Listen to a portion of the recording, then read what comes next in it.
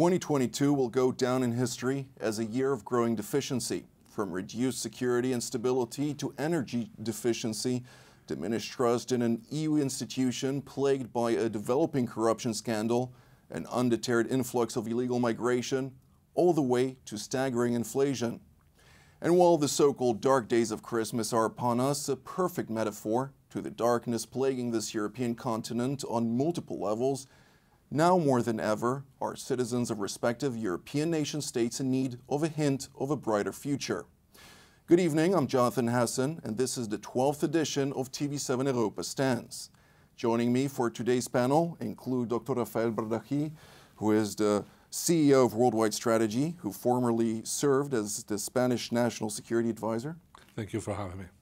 Colonel Richard Kemp, a former British field commander and head of the International Counter-Terrorism Intelligence Team in the British Cabinet Office. Good to be here.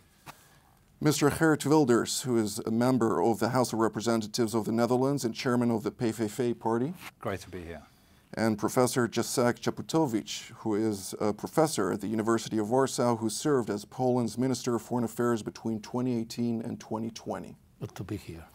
I'd like to take this opportunity to give each and every one of you an opening point about what you regard as the most challenging aspect of this past year and the most challenging aspect that will linger also into the next.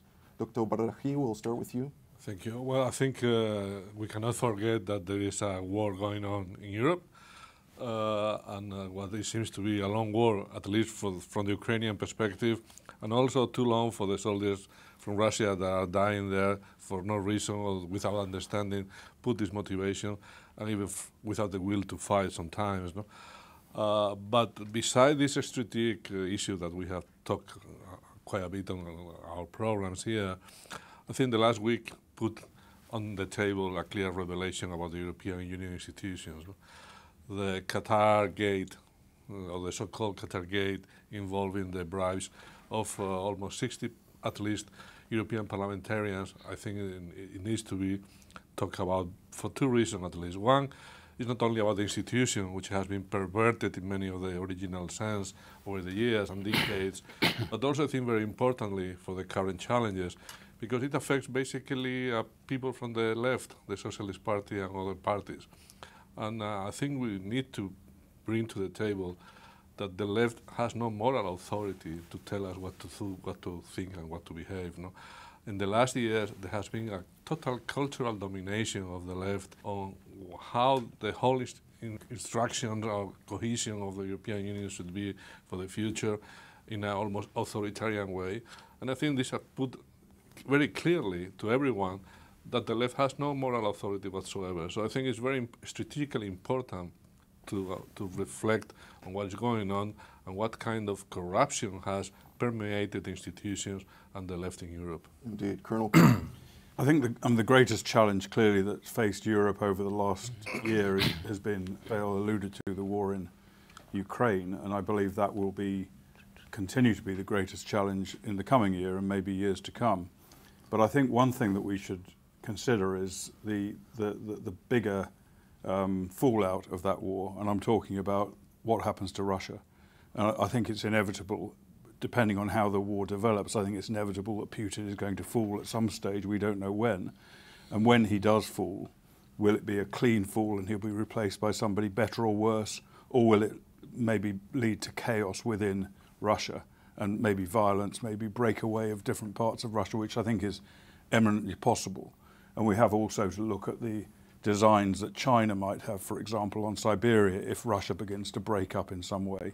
So I think all of these things, if they materialize, maybe not next year, but perhaps the year after, whenever, I think will have enormous impact on Europe as a whole and the world.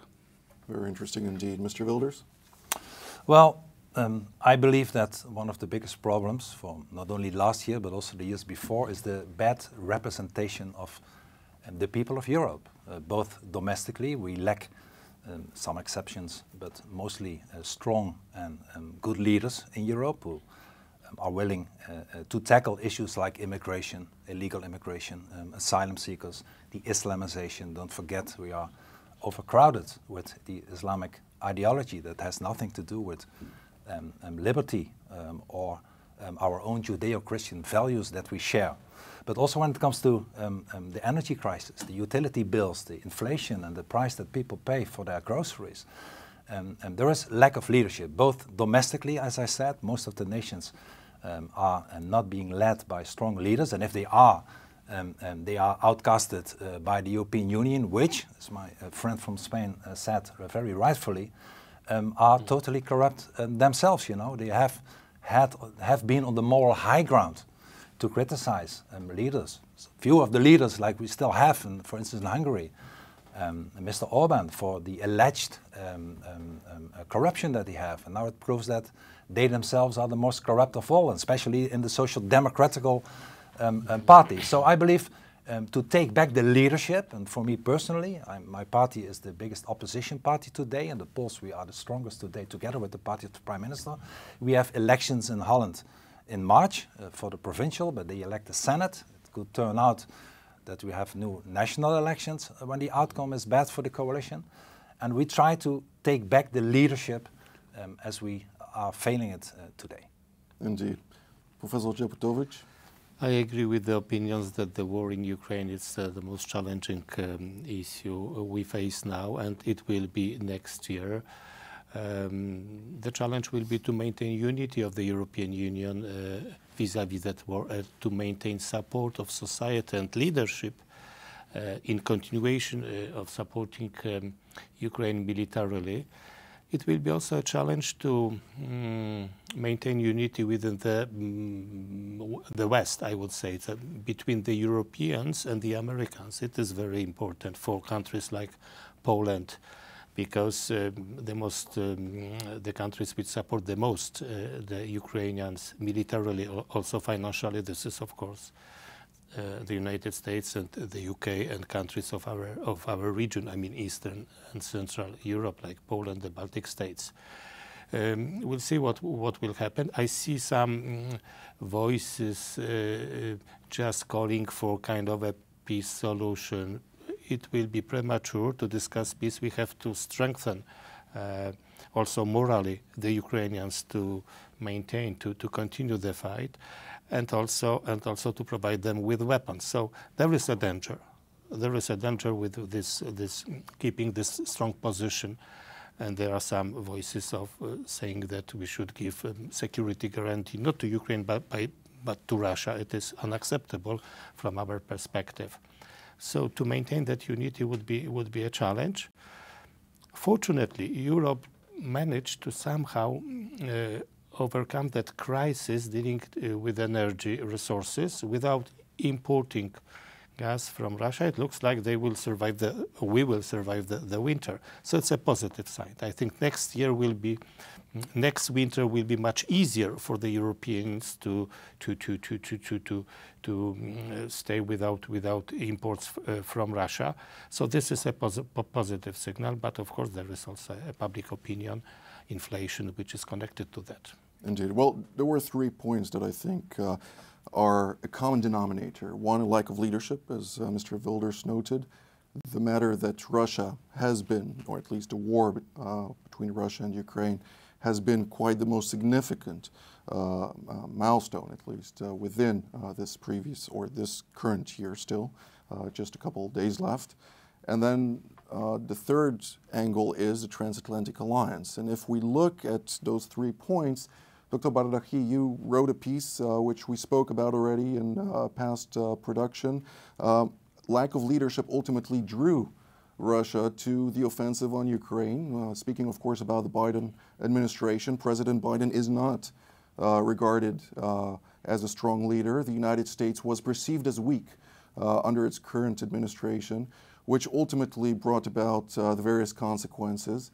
And, the lack of leadership in Europe, despite the efforts, and Poland has been championing a common European response to the Russian issue.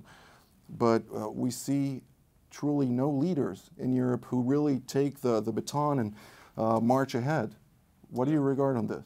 Well, I don't have any explanation or logical explanation of the lack of political and strategic leadership in the Western world, well, it was called the Western world, no? But obviously a strategy is something gone. No? Nobody is thinking beyond the next electoral cycle, no? And the next electoral cycle is not only 4 years, probably midterm elections, local elections, so it's much shorter. And that probably ties up the politicians, even if they are willing to take some risk, to the immediate challenges and to the public opinion, you know, how they push the button in the electoral day, you know. But it is clear that without clear resolve and clear leadership, we are lacking the main instruments to respond to the challenges, which are enormous. It's Russia, but it's China, it's the Islamization. I mean, talking back again to the World Championship of football, we have seen the Moroccans in Paris, in other cities, acting in a way, let's say, uncivilized at least. Criminal. And barbaric.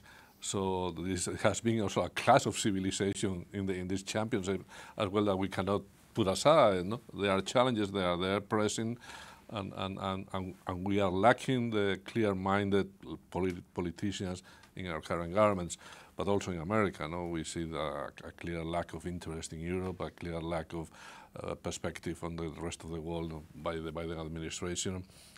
Probably if Trump comes again to the stage, it will be even more distance between Europe and America. So the transatlantic link is really eroded nowadays, I think. So it's in a delicate situation where we are living now. No? At the same time, Putin is also weak. We went through the implosion of the Soviet Union, but the implosion of Russia could be something different. Just an interjection. Barbaric is German, Berber might be more correct in this situation. Colonel Kemp, when we look at the situation, we just heard what Dr. Bardaji said, Russia is also weak. To what degree does that impact the so-called Russian threat towards the entirety of Europe and the West as a whole? Well, I mean, the first thing I'd say is that I'm not 100% certain that we're just seeing weak leadership. I think we're seeing misguided leadership as much as anything else. You know, there are some relatively strong political leaders, but they all seem in Europe, and they all seem to me to be going in pretty much the wrong direction. And often, I believe also, as we've been talking about EU corruption, we can talk about corruption in our national governments as well, and subversion of our national political leaders, who all seem to want to, you know, even, for example, in Britain, the right is not the right is the left. And that applies, I think, to pretty much every government in Europe, and they're all following the same dog whistle towards the left and towards globalization. And I think that often it's dressed up as something different, but it is problematic, and it leads to situations, for example, I mean, you can look at some of the decisions that were made in the UK over China, even as recently as the period immediately before COVID. It was kind of corrected in COVID in a way, where completely irrational decisions were being taken about China, accommodating China in a way that was hugely dangerous, and everybody could see it, yet somehow it happened. Now, is that a result of some of this same corruption? I think as far as the weakness of Russia is concerned, I think it is, as I mentioned at the beginning, I think that is a big concern for us as well. We don't want a Russia that's so strong that it continues to try and dominate parts of Europe through force, as we've seen, which of course is encouraged by, and I've said this before, I think one of Putin's main reasons for going into Ukraine was Biden's withdrawal from Afghanistan. Now, whether we should have been there or not is irrelevant. It showed on the part of the US and NATO nothing but weakness. We've seen the same in Mali, as Britain, France, Germany have withdrawn their forces in Mali. Again, whether they should have been there or not is another thing, but the withdrawal in the face of Russian aggression in Mali, that shows weakness. So I think the biggest concern is not that Russia will lose, or Russia could lose the war in Ukraine, which I think it could do, and it might not. Mm-hmm. But either way, the consequences of that are going to be phenomenal. Mr. Wilders, your take on this? Yeah, that's actually a lot of that is very true. But let's go back to the definition of leadership. And I believe that there is an explanation why we face, and of course there are, as I said, exceptions, but the majority of the European leaders are weak because they don't acknowledge the importance of a strong nation state. And I believe that every democracy needs a strong nation state, need national sovereignty, need a cultural identity. People have to know who they are and where they belong to. They need to be able to rally around a national flag. We need to be in charge of our own budget, of our own lawmaking, of our own immigration policy. And all that is not the case anymore. We are not in charge on our own front door, who we allow into our nation state or not. We are not. We are in a kind of transfer union where we are not in charge of our own money. The lawmaking process. I'm a lawmaker. More than half of the laws that we have to enact upon are coming from Brussels and not from the capitals anymore. So I believe this is the problem. The definition in the European Union of good leadership is a leader, a prime minister, that has friends within the European Council of Ministers. I mean, that is the definition. Everybody was joking in the past about President Trump, who said America first. Well, I believe that would be the thing to do. Every nation should think about their own nation first. And if they can cooperate with other nations, we don't need a political union because of that. You know, we started the European Union in the 50s. My country was one of the 7 founders of the European Union. It was an economical cooperation without a political union. And this is what we should do. If we want strong leadership, we have to go back to the nation state and be in charge of the most important things that people believe in. Now we are governed by unelected officials like European Commissioner or an institution like the European Parliament that is corrupt and nobody goes to vote for them. In Holland, 25%. So take back national sovereignty, our own identity. If you don't know who you are, you don't know who you are not either. So why are people getting so much immigration from Islamic countries? Because the cultural relativists are in charge, and we should change that. This is the most important message I have. Professor Čaputović, what we just hear is very different from what happens in your country. But your country in Poland is being, in my opinion, unabashedly targeted because of it. From one part, most European or EU member states are demanded to adhere to European Union law. But there is the Polish clause where it says as long as it falls within the context of the European mandate. What was that actually, or how was that received by the European institution? No, that's right. I think there are also other countries, for example, Germany, which have in constitution provision that constitution prevails over European law if it is not delegated previously. The competences were not delegated in that sphere to the European Union level. So it's similar also, but the problem is that we are treated differently. There are double standards in the European Union. Poland, Hungary, other countries as newcomers are treated not the same way. But let me also refer to the question of leadership in relation to the war in Russia, because I think it is something more. I see that there is something in political culture in both countries, Germany and France, the leading one, in which Russia plays a special role. It's very difficult to change political culture. There are social democrats and Christian democrats in Germany. They understand Russia. For them, Russia plays important role in the future European security system.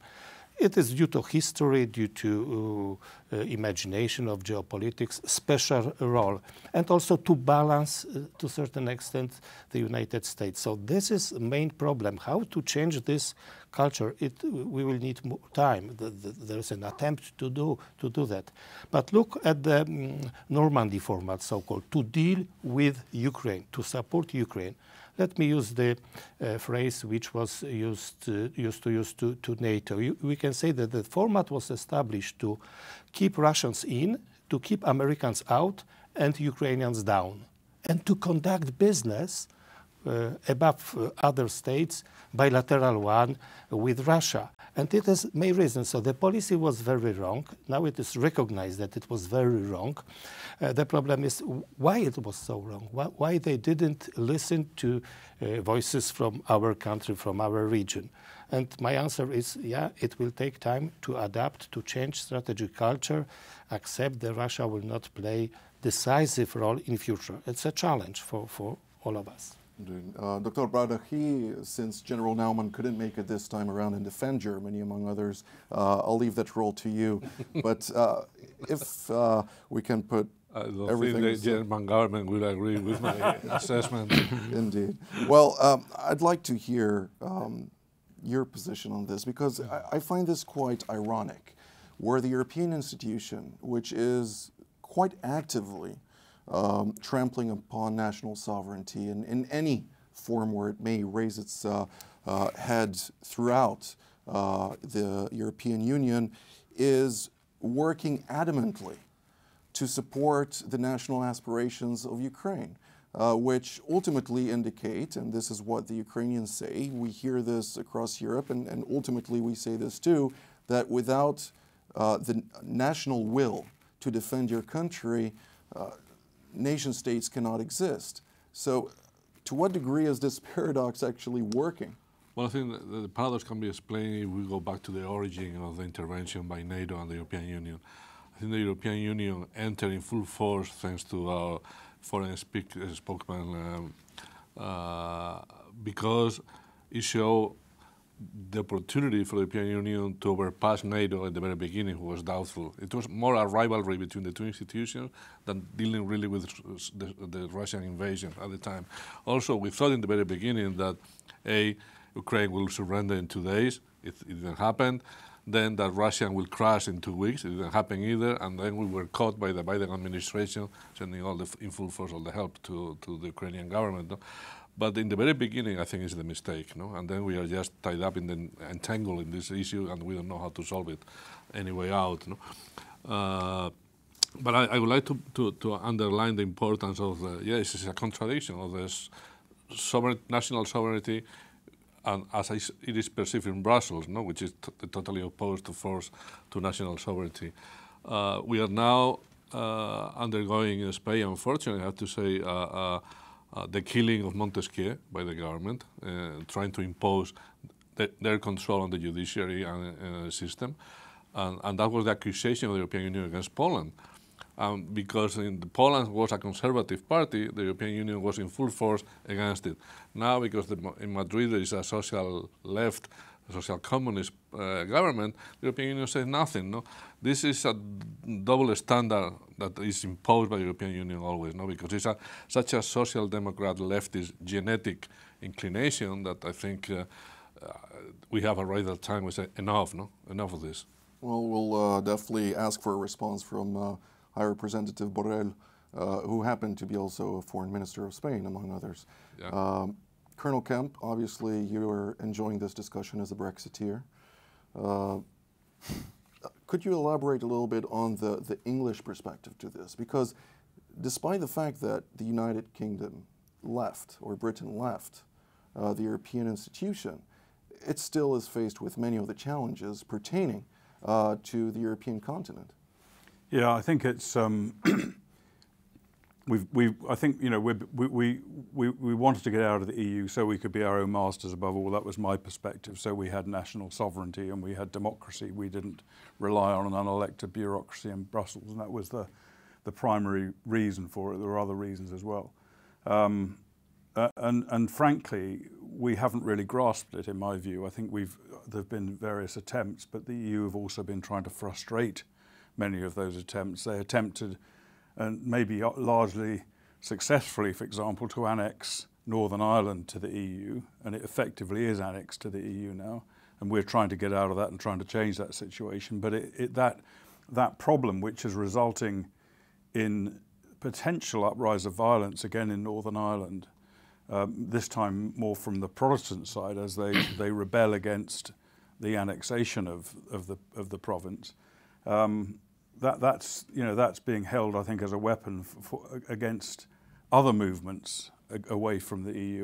Most of our laws, as Hert said, you know, the laws of Holland are made mostly, or a lot of them, in Brussels, and most of our laws remain from Brussels. We haven't really grasped the nettle of changing them yet, and there's a fear of doing so. And I think part of the reason for it is because the establishment, the elites within the UK, in all political parties and in the civil service and most of the government bodies and quasi-government bodies are still pro-EU. They didn't want to get out. They still hope we can go back in. They're desperate to be as close as they can be. And for example, there's a lot of movement from the Ministry of Defence and other areas to try and bring us into an EU defence union, even though we've left the EU, and that's very dangerous and worrying. So I think, you know, there was optimism when we left, but the organisation has managed, I think, to maintain such a stranglehold, at least on the minds of our leaders, that it's proving very difficult. We'll soon start to discuss the next topic, and that is the energy crisis in Europe. But I'd like to ask you, Mr. Wilders, when we're looking at the European Union's imposition, basically, on the Netherlands, when we're talking specifically also about the Dutch Constitution, Article 90, Article 93, pretty much giving international treaties more weight than the local laws in the Netherlands. To what degree has this brought about what we're seeing today, where the all those woke agendas of the renewable energies being forced upon natural resorts all over the Netherlands? We're seeing farmers basically fighting for their lives. About 3,000 farmers just in the near future are going to lose their livelihoods of hundreds, if not more, years in the Netherlands, those same territories. What is being done wrong, and where can that be rectified? Well, it's, as a matter of fact, it's a socialist, left and liberal perspective that is more about their ideology than really what's concern of the people living in a nation that kills almost every nation where they are in charge. You know, we are a country of farmers, of fishermen, and they are, for their environmental ideology, killing our farmers, buying them out, wanting them to leave. When it comes to other issues, like we spoke about before, immigration, we have indeed these articles in our constitution, and we are not the only ones that says that international treaties or European laws are above our national constitution, which means that we are not allowed to change and toughen up our immigration policy, which should have happened. And we have enormous problems with immigrants. Once again, not all immigrants are criminals, but they are overrepresented in all the statistics of crime, of rape, of whatever you think about in the Netherlands. And that should stop, and the people want to stop it. And one of the reasons that the European Union lacks credibility within the people of the Netherlands, and once again in many nations in Europe, is that they are giving us, we are unable to change the policies that we need. And maybe you allow me to say some words about Russia as well. It's clear to everybody, also to me and my party, that there is only one aggressor, and that is Mr. Putin, who acts like a totalitarian criminal.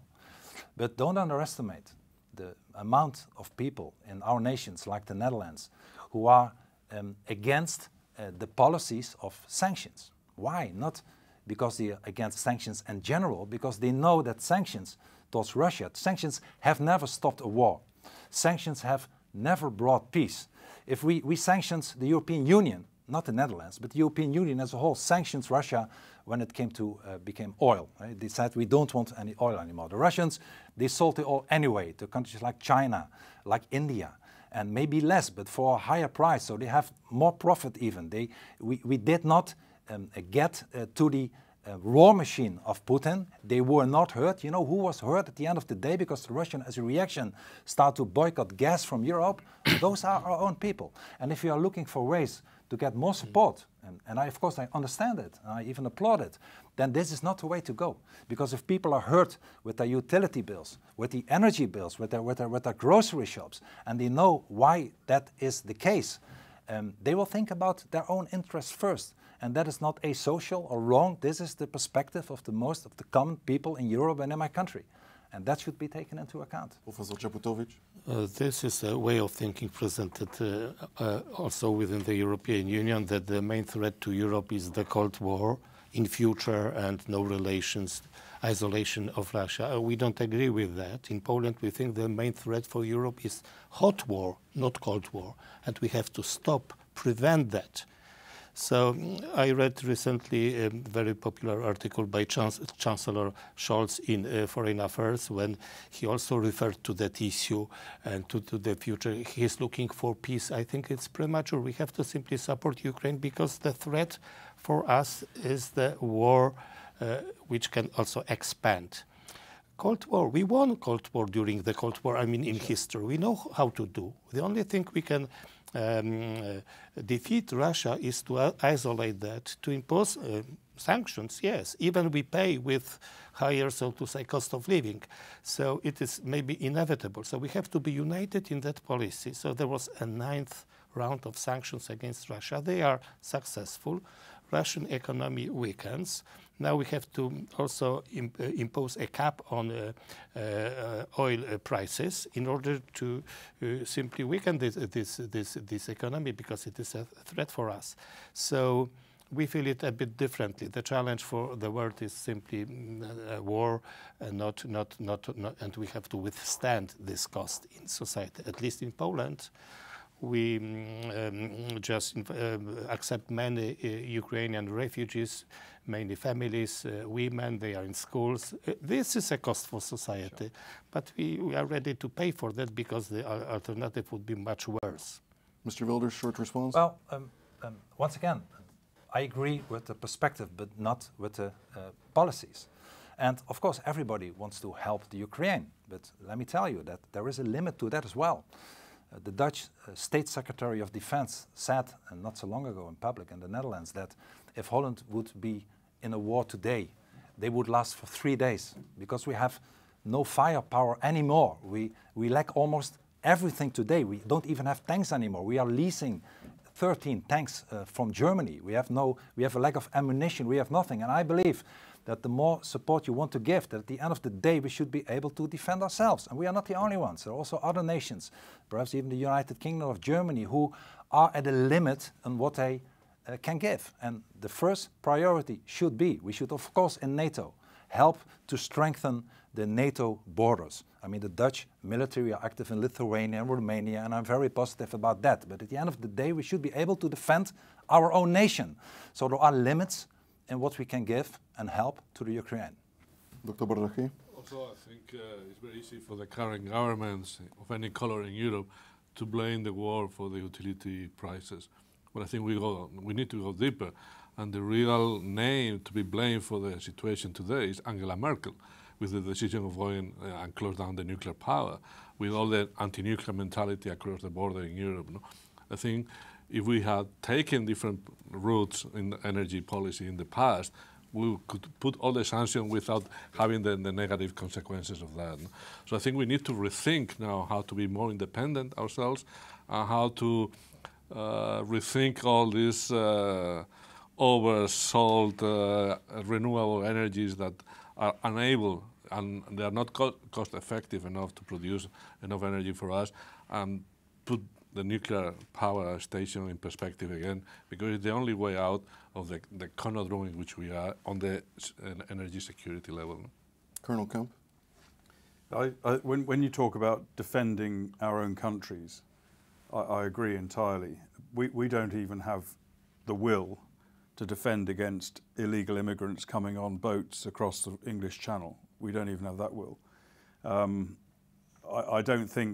really don't think NATO, any NATO member, maybe with the exception of the United States, possibly that's questionable, has any will to use military force against Russia directly, even if it needed to. You don't know if it does or not, but I don't believe that even if Russia, let's say, took a bite out of Poland, I'm sure Poland would fight hard against it. I'm not sure how many Western European countries would physically come to the aid of Poland. I think we spoke about weak leadership or not before. I don't think the leadership is strong enough to, for example, in Germany, in France, probably even in Britain, to make that commitment of sending in military forces to defend a NATO member, even though it's a treaty obligation to do so. And if Western European countries aren't prepared to do that, how the hell's America going to do it? So I think, it's one thing we don't even have the capability in many ways to defend our countries, and I really question whether there's the political will to do so. For the sake of goodwill, I just have to say this. General Naumann would be here right now. He would say you're wrong. He would say I'm wrong, and he said I'm wrong many times, and I'm sure he's right to say I'm wrong. I hope he's right. I'd like to hear, Professor Czeputovich, does this sentiment also, is that felt in Poland? Is Poland, which has been far beyond the point where the Russians even invaded Crimea and annexed that territory, you pretty much the only European nation which has stood up since the early 2000s and warned of such a scenario. No, that's right, because, okay, we just live in this part of Europe and we understand maybe the Russians better due to history. But I don't think that the Netherlands is threatened, I mean, by aggression from Russia, neither Germany and other countries. So you do not have to defend yourself because you are safe, and the politicians know about that. The problem is, at current stage, I think that they are even ready to say, okay, you are in Lithuania. The Germans are in Lithuania and Slovakia, recently to Poland with the Patriot batteries. But it is wrong signals to the Ukrainians, because for the moment we are also safe. Russians are not prepared to attack NATO member countries. The problem is that it could be a pretext not to support Ukraine, because we cannot allow and accept annexation of part of territory of sovereign state, which is Ukraine. So this is at stake. We have to maintain support for the Ukrainians. Even Polish government told the Germans, please move this batteries to Ukraine. It will be better used. They will be used there. They need there. So, oh yes, and I also agree with you, Colonel, that it's not certain that treaty obligations prevail in such a situation if there is a danger, if there is a possible war. So the situation is very difficult. Ukrainians fight on our behalf, on the West behalf, so we have to support them. It's also the best way for us to defend our values. If they are defeated, the problem will be for European Union, for NATO, and for all the world. European cohesion at this stage, what Colonel Kemp just mentioned. Mr. Wilders, I'd like to hear your opinion on this. France and Italy were at loggerheads over the matter of migration. We saw the boats coming, and allegedly Italy redirected them in the direction of France. Do you think that this is the new reality in which the moment we face a crisis, this whole European construct is starting to fall apart? Yeah, definitely. And it might sound strange, but it should be like that. Every country should be in charge of its own interest, you know. We had all this European schemes about the Dublin arrangement, and that every country, or if for instance, all the asylum seekers that come to Holland can only 95% come by land. We only have two borders, which is Germany and Belgium.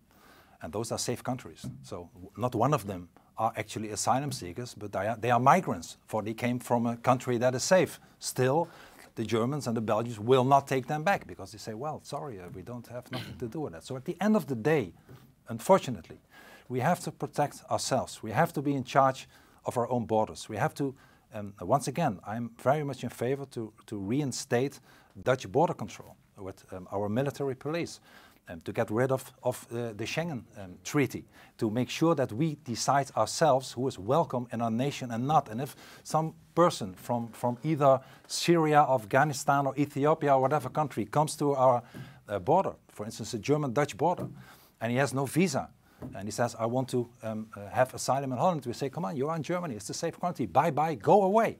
This is what we should do, because we cannot afford to continue with the numbers that are coming to Holland today. Mostly, by the way, men of 20s and in their 30s. I mean, the women stay there, and the younger men come to our nations. We should stop it, and we should do it unilaterally. It's the only way. Of course, we're talking here about illegal migration. I think it's important to highlight that because ultimately there is a legal way to provide applications and then enter, and if they add up all the categories that are necessary, they may... No, I'm sorry. Maybe when it comes to normal migration, but not to asylum seekers. No, enough is enough. We cannot absorb more than we have today. A small country like Holland, we have more than 50,000 asylum seekers a year. I mean, they are sleeping outside. We cannot afford, we cannot even manage to give them housing or food or whatever. So we should stop it. And the people are fed up with it. If you want to have more support for that kind of policy, you should stop it now, immediately. Especially when it comes at the expense of the local communities, indeed. Dr. Bardaji, I'd like to refer this to you since the majority of migration today to Europe is not necessarily anymore through the border from Turkey, but rather from the border of Spain. Unfortunately, most of the Islamist migration, according to latest intelligence, which we've seen, enters from Africa, whether they come from Afghanistan or anywhere. They realize that Greece has toughened up over the course of the past couple of years. And what's happening there? Well, I think, first of all, we need to be conscious that there is a whole network of organizations and institutions devoted to playing with the lives of the people coming from Africa, for instance. No, I mean, some disguised as NGOs, but actually they are totally mafia of traffickers of human beings, and that has to be tackled and really corrected, because if not, it's impossible to eliminate or to put a halt on the illegal immigration. Second, I think we need to enforce some border control. The European Union Frontex is a joke, and I think nationally we need to go back and take full force control of the borders, because in Spain, for instance, we have during this year, 3 different attempts of terrorist attacks that have come through people coming with boats from Northern Africa, Algeria or Morocco. So yes, 99% are people who like to have the social benefit that the European give to them for free, but there are some which are also with a bad intention of attacking us. No? And a large proportion that even don't share our values, and when there is a match, you know, they go to do criminal and barbaric acts. So I think we need to rethink the whole structure of this immigration policy, which is in the hands of the bureaucrats in Brussels, which are forcing us to accept numbers that, as Wilder said, are beyond what we can get and accept anymore. I think we are not forced to take more than we can care of in a rational way, you know, and that's that point has been crossed already. Once again, Berber, not barbaric. Barbarics, I hear, are quite civilized these days. Colonel Kemp? Yeah, I mean, we have exactly the same problem in the UK. You know, they come from Spain and then end up crossing the Channel and entering Britain, and the French will not cooperate with us in preventing this happening. Why not? I wonder why. It's interesting. But the reality is, if you get off the beach in a small boat, the French are just they're not going to make any attempt to put you back on. You're just going to go and come into one of these, you know, whether it's a British lifeboat or a Coast Guard or, you know, or part of some organisation within the network that Rafael spoke about. But that's something that I'd like to focus on, actually. Yeah. The European Union funds many of those NGOs that help those same migrants enter the European Union illegally. Yeah. How does that make any sense? It doesn't. But it needs to be, it does need to be, you know, it does need to be identified and dealt with. And it's not just the open NGOs, there's also underground networks that are involved in this whole operation, which Rafael alluded to, and that needs to be focused on by all of Europe's intelligence and police and security agencies and dealt with. But, you know, that's not going to end it, but it certainly could, a lot of work could be done on interdiction in that respect. But then you have the problem of, you know, getting rid of them. And we set up a scheme to send illegal immigrants to Rwanda, which that was, I think, 6-8 months ago. Not one has gone because our courts won't allow it. And it, to a large extent, it's down to our membership of the European Convention on Human Rights, which, you know, is preventing us as a country from doing what our lawmakers decide that they want to do. So the obvious solution there is get out of it. Yeah. have our own equivalent of the European Convention on Human Rights if we choose to. But it's a combination of I think dealing with the smuggling networks, which can do severe damage to it, and then allowing yourself a legal framework which allows these people to be moved on. Australia managed it very successfully in relation to illegal immigration flowing in there. Mr. Wilders? Let's not forget, if I may add, the people and the ideology of the people that come to our nations. I mean, we're not talking about Canadians or Americans or Norwegians or Christians. We are talking about people with an Islamic background, Muslims. And like I said, not all Muslims, of course, are bad or wrong people. But we had an institution, a university in Holland and in Germany, leftish liberal institutions, who made a survey among the 1 million Muslims in Holland. And it proved that 70% of the Muslims in Holland said that if they could choose, they would choose Sharia law above our secular law. 10% of those people said that even if necessary, they were willing to use force and violence in the Netherlands, which is 100,000 people, which is twice the amount of the Dutch army. Now, I'm not saying that they will do that tomorrow, but the idea and the mind of the leftists and the liberals who believe that they could assimilate or integrate in a society. I mean, sometimes it happens. Of course, luckily there are very good examples, but often that does not work. So we are facing not only a problem of asylum and immigration, but it's an existential problem to the nature, the identity of our nations. So we should stop, foremost and all, the Islamic immigration to our nations. It's a tough thing to say, but it's true. Professor Čaputović, we'll close this with you, this topic. Hybrid migration has been an issue that Poland managed to tackle quite effectively. And ironically, the European Union was willing to back Poland on this matters, particularly because it came from Belarus and the areas there, and backed by Russia for that matter. To what degree is this still an ongoing issue? It is a part of the game, a strategy used by Russia just to encourage migrants from Iraq, Syria, other countries to come now not to Minsk but to Moscow, and they are transferred to the border with Poland, Belarusian-Polish border, and some of them they cross and they are turned back by our officers, but some of them may go farther. So we are responsible for our border.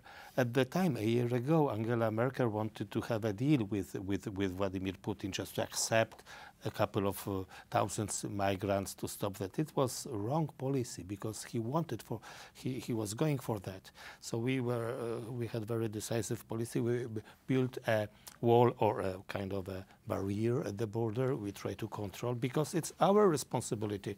We are the country which have border with the external border of the European Union. But let me refer to what you just said. These migrants are 90% men. At the same time, we receive millions of refugees from Ukraine.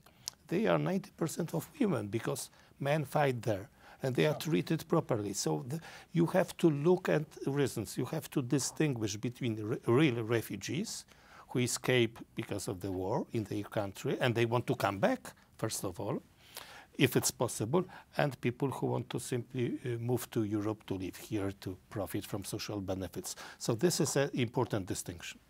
Well, we're drawing near to the end of the program, and I'd like to get also an opportunity to hear your projections for the near future. So put on the hat of a prophet for one moment. Dr. Bardaji, we'll start with you. What is the main focus we should have for the upcoming year of 2023? Of course, we didn't even deliberate the matter of a nuclear-armed Iran. It continues to race in that direction. Is this something that we can expect to manifest in 2023? Well, I think yes, of course. But let me take a longer view. No, I think the West is weak not because of our external enemies. It's weak because of our domestic enemies. Exactly. Starting from illegal immigrants that doesn't respect our culture and our uses, to this sect of censorship that we have discovered last week thanks to Elon Musk in Twitter and on the social platforms. No?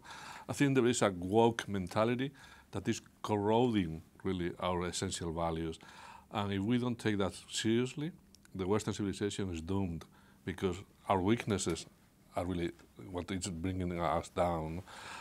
So we can talk about the nuclear bomb in Iran or the Chinese challenge, but if we are not serious about what we are, our democratic values, the strength of our institution, our culture, our religions, our freedom of speech, we are lost. And I think that that's what the woke mentality is really moving us toward an informed destiny of surrender. As we're in the days of Christmas, some silver lining? No, I'm afraid. Faith is something for what you die for. Ideology is something for you kill for. And I think there are more people now on this woke mentality willing to kill than people willing to defend ourselves, unfortunately. Indeed, sacrifice is lacking these days, Colonel Kemp. I agree with everything he said, because I always do agree with everything he says. But on your question about the Iranian nuclear threat, I think that is a real danger that's approaching. There's been a lot of effort by the Biden administration to return to the nuclear deal, the deeply flawed nuclear deal, I should say, mainly because it was something that Trump got out of rather than it being a good idea. But that was nevertheless something they were pursuing. I think European countries are also involved in that, have now recognized, belatedly have recognized the danger that it presents. And I suspect, given Iran's support to Russia, provision of drones and missiles to Russia, and given what's going on in the country at the moment with the civil disorder, I think that deal's probably not going to happen. But nevertheless, Iran is very, very close to probably capable now of having sufficient highly enriched uranium to make a number of nuclear bombs. What it doesn't have yet, and I think it's not likely to have for maybe a period of years, maybe 1-2 years, is the capability of weaponizing that uranium in order to be able to deliver a bomb. But that will come. So the Russian-Iranian relationship is a concern. Yeah, it's most certainly a concern, including the potential for Russia to assist Iran with weaponization. Whether that's likely, I don't know. It's possible. But either way, it's something that will either need to be tackled or more likely will not be tackled, and we'll be faced with a nuclear-armed or theocratic dictatorship. Unless, I've got one card up my sleeve, and that's Israel, who may decide to deal with it. Silver lining? No silver linings. No silver linings. It's all doom and gloom, I'm afraid. I think the illegal immigration. Very English of you. Yeah, very, very the dark days of Christmas, as we call it. But the illegal immigration will continue. The war in Ukraine will continue. The threat from China will build up, I think, even more. And so, I'm sorry, I've got no good news on this level to offer you. Fortunately so. Mr. Wilders? Well, indeed, Iran both has the capabilities when it comes to the nuclear program, the means of delivery, and also the intentions.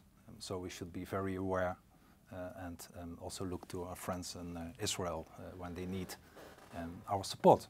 But maybe my message is, I'm unfortunately, since 18 years, I got some Islamic fatwas against me from Al-Qaeda, from ISIS, from Pakistani mullahs, from Iran. Congratulations. And yes, I you know probably you do have something too. right. No, but I learned one thing from that in 18 years, losing my personal freedom. And that is that you should never give in, never. And that's the lesson I believe many more citizens in Europe share.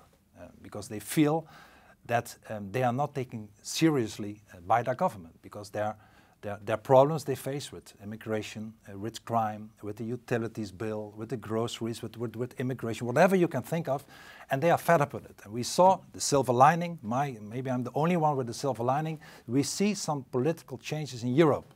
We see in Italy a new wave of politics. We saw it, of course, before in Poland. In Hungary, we see in Spain a party like Vox getting stronger. We see results of patriotic parties in the Parliament of France. We see other parties, my party in Holland. So there is a way to be positive. The only thing people should do is, at the end of the day, never give in. Not only to the mullahs, but also not to their own national regime that don't take into account what their needs really are, and get up and say they want change and vote accordingly. Professor Czaputowicz? Yeah, when I think about Iran, it's possible that they may reach a stage of development and acquire a nuclear weapon. But yes, and maybe it was a mistake just to exit the JCPOA, this nuclear deal by the Donald Trump administration. On the other hand, they are pundits who think that it will change policy of the country. Acquiring nuclear weapon means that your policy is more responsible. Look at Pakistan, look at India, look even at North Korea. Maybe we should try to stop that. But for me, the problem is that there is an alliance between Russia and Iran. Iran supports militarily Russia and, of course, suffers Ukraine. When I look at the next year, I think that it would be not the worst scenario if the war continues in Ukraine, Russian-Ukrainian war. The worst scenario would be if it finishes on the basis Moscow expects. So what we need next year, it is a strategic patience, I would use that name. So simply we have to wait, because in the long run, the West is stronger, it's democratic, it may develop better weapon. So we do not have to rush, we should not have to rush to have a kind of a quick peace agreement and then to come back to the business as usual. This is the main danger, but I believe we can just simply influence the situation, and the positive scenario might happen, which is the end of the war somewhere in future, on the how the Ukrainians want to finish it. Silver lining? So it is optimism about the advantage of the Western democracy over the authoritarian regimes, and it will win, I think. Indeed. Well, I'd like one last sentence from you, Dr. Bardaji, regarding the European Union's institution. Corruption will get exposed ultimately? Well, it took 70 years to dismantle the Soviet Union apparatus. I hope that we are reaching that stage of the European Union. At what point it will collapse with the help of people which are patriotic or civilizational or whatever you want to call it. Well, this is all the time that we have for today. I'd like to thank Dr. Bardaji, Colonel Kemp, Mr. Wilders, and Professor Chaputowicz for being part of today's panel. And I'd like to thank all of our viewers at home as well. And once again, Merry Christmas from all of us here to you, and a Happy New Year. Until next time, good evening.